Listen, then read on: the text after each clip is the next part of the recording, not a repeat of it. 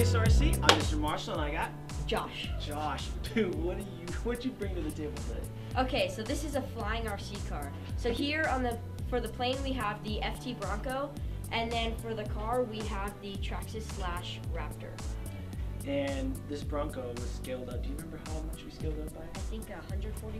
140%. Okay, and it's kind of cool because the same guy designed the FT Bronco, and the same guy did this in his own YouTube channel when he first started. It's Peter, right? Yeah.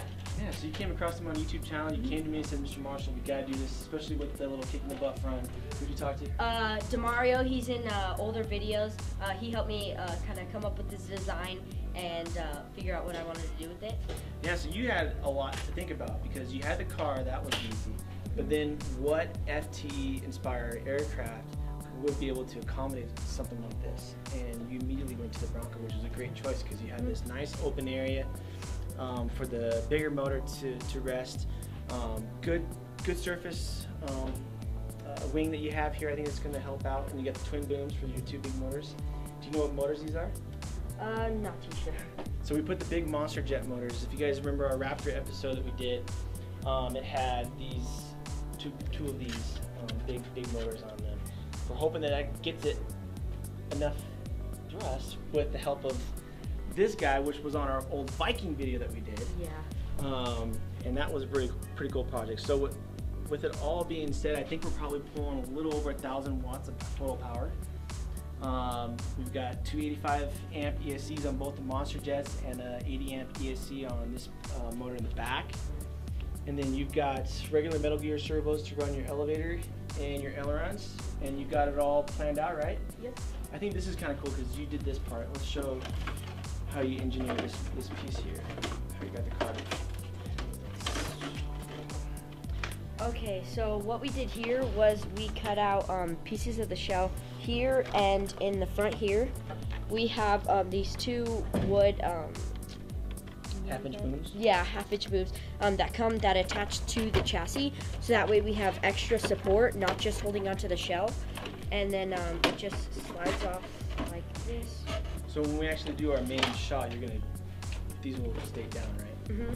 So these will be they'll come out, and then this right here over the shell will attach with zip ties to this part of the chassis, so that way it's sturdy onto the plane. That way it doesn't just like fall off in midair. And I'm seeing something different. What'd you do? What'd you do here? So we took off the suspension in the back just because there's a lot of weight from the FT Bronco. So that way it was like rubbing the ground when we first tried it. So what we did is we left the suspension in the front for a better landing and better takeoff, and this for to not put it down as much.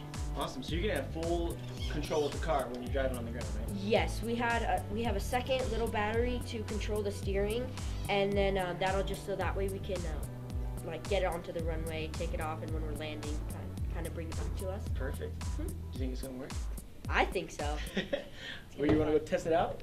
Let's go. All right, let's go out and test it out.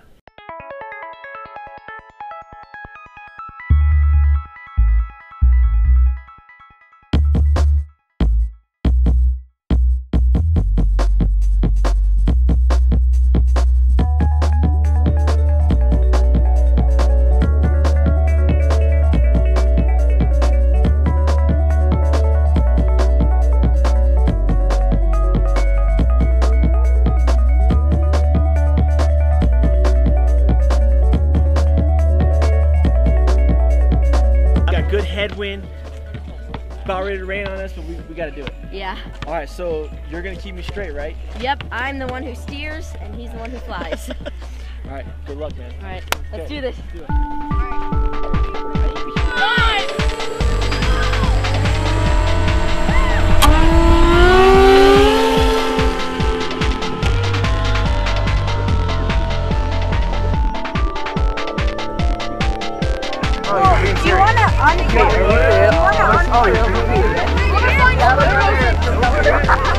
Hey, dude!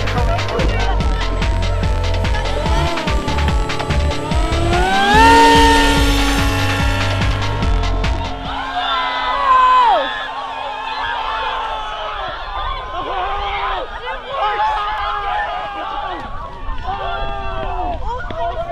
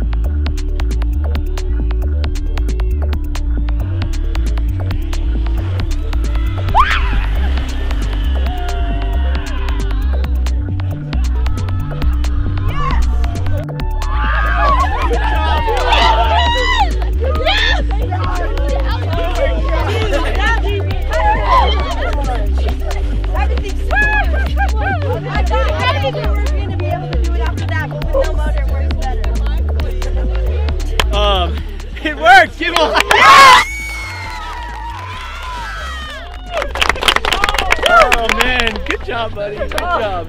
Josh has been working on this for a little over 7 years. Just to come up with the right size plane to accommodate a full-size truck. 1/10 scale traction truck is very difficult. Yeah. And then to do the first launch, and we crashed it and lost a motor. Yep, there's your motor.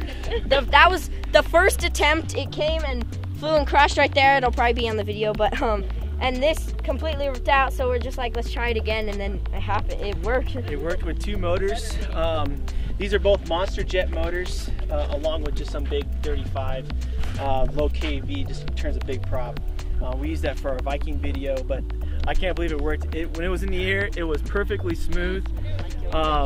The landing was perfect. Landing's good. The truck's still good. Look at shocks.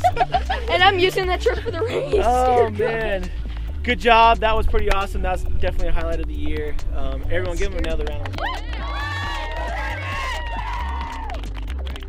That was awesome. Hey, make sure you subscribe. Watch all these guys. All these guys do really cool projects all the time.